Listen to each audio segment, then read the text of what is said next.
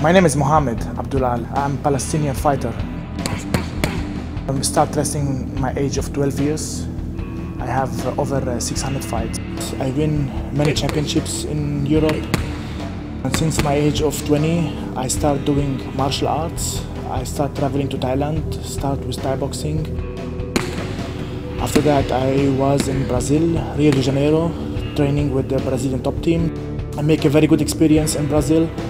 Then I went to USA, and then I started doing my experience in the USA. Now I'm back to Asia. I'm training now together with Ramazanov. He's one of the best strikers in the world. He's an incredible kickboxer. He's very strong. I enjoy training with him. I learn a lot from him. And I'm preparing myself for the next MMA fight in Macau and Hong Kong later.